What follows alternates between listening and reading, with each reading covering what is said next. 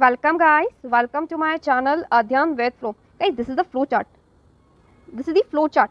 Yeah, this is important, but if you feel this is complex, then it's okay. We will discuss one by one. Okay, we will discuss one by one. But this is the summary of the animal kingdom. This is the summary, like which kingdom they belong, which level of organization, which level of symmetry, body cavity, and phylum. Okay, they belongs with Animalia. Okay, they divide into two categories. First is cellular level, second is tissue or organ level. Cellular levels, their symmetry is asymmetrical. Asymmetrical means if I cut the particular animal in single plane, it may be axis. They does not divide it into two equal part. They does not divide into two equal part. The body coelom is if they don't contain body cavity, it means they belongs with acoelomates. The phylum is Porifera. Tissue level organism, they further divided into two subcategory, radial and bilateral, according to their symmetry. Some animals shows radial symmetry, some animals shows bilateral symmetry. Radial symmetry, if they have coelom, then we can write here coelomates, but if they don't have coelomates, then they are acoelomates, and they further divided into two phylum, that coelentrates and Ctenophora. Both are does not contain what coelom. Next is organ level arrangement. Symmetry is bilateral. If I pick a plant, they dissect only bilaterally, top to bottom. Assume human. Okay, if body cavity is present, then we can say it as a coelomates. If not present, we can call it as a acoelomate. The example is Platyhelminthes, but they are bilateral and they belong to tissue organ system. False Aschelminthes and true Annelida, Arthropoda, Mollusca, Echinodermata, Hemichordata, and Chordata. Okay, we will discuss one by one. Okay, in this video, let's discuss about what? Let's discuss about Porifera. According to their name, Porifera means they bear what? They bear pores. Their body contains what? Teeny pores.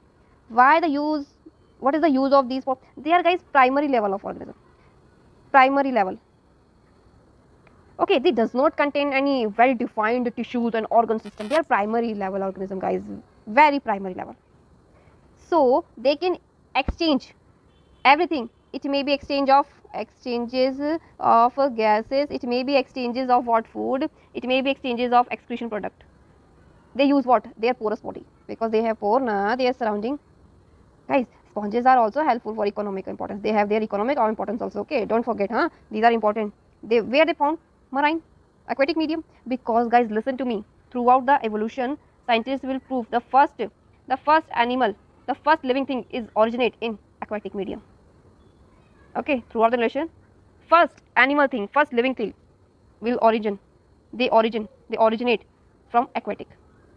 They present in marine. They are spongy. What? They have multiple pores. They can easily exchange their gases, food, excretion product by their pores. Okay, now what is osculum? Osculum is what I am drawing here.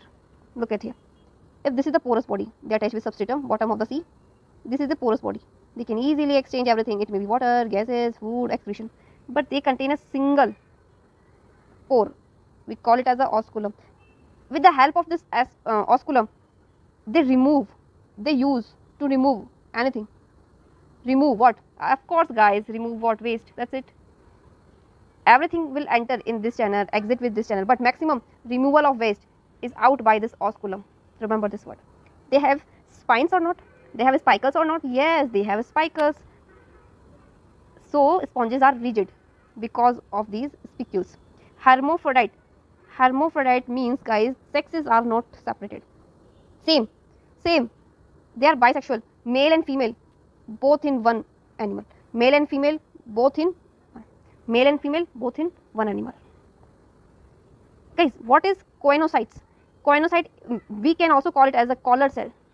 They are helpful for same thing, exchanges of. They use like a spongocoel. They use like a canals. They promote vasculatory system. They promote food system. They promote excretion system. They are helpful for poriference. Choanocytes is helpful for poriference.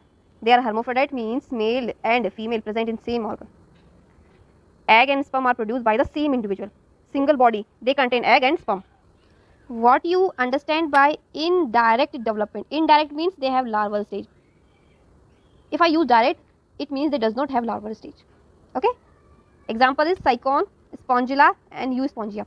I recap all things. One by one, I will recap for you all things. One by one. Okay. I make point for you. Guys, member of phylum are commonly known as sponges. First property, they are mostly marine. Second property, they show asymmetrical symmetry, means if I cut this animal I can't divide into two equal parts. They are primitive and multicellular organisms. I make you points for you guys. I make a point for you. They have cellular organism. They have cellular level. Sponges have water transport or canal system. Water can enter through the minute pore. We can call it as a ostia. If sponges want to remove their waste, then they require what? Osculum. They have what? Sponges. Next, choanocytes, helpful for transportation. Spicules, they make them rigid. They are hermaphrodites, bisexual.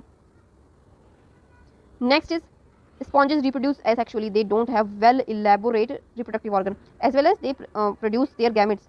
So they reproduce sexually also. Next, they show indirect development. It means they show larval stage. And you have to remember these diagrams. You have to learn how to draw these diagrams. First, this one is cycon. This one is euspongia. And this is what? Spongilla. You have to draw their diagram. Your lab also contains this kind of apparatus. They contain these poriferans. In your lab, go and check out your biology lab. Clear or not? These are the examples. Cycon, also called Cypha, Spongilla, freshwater sponge, euspongia, bath sponge. Yes, they use in bath. Okay guys, so next phylum we will discuss in our next video, like coelentrates and Daria. We will discuss about in our next video. Okay, now today poriferans is complete with their example, and you have to learn the diagram because this is on your NCERT. You have to learn these simple, simple irregular structure. Irregular, make them simple now guys. And guys, thank you for watching my video. Thank you for supporting me. Keep learning, keep learning, keep learning, and revise. 10 times revise, 100 times revise, 10,000 times revise, 300,000 times revise. And don't forget to subscribe my channel, Adhyan with Flow. Thank you. Thanks a lot.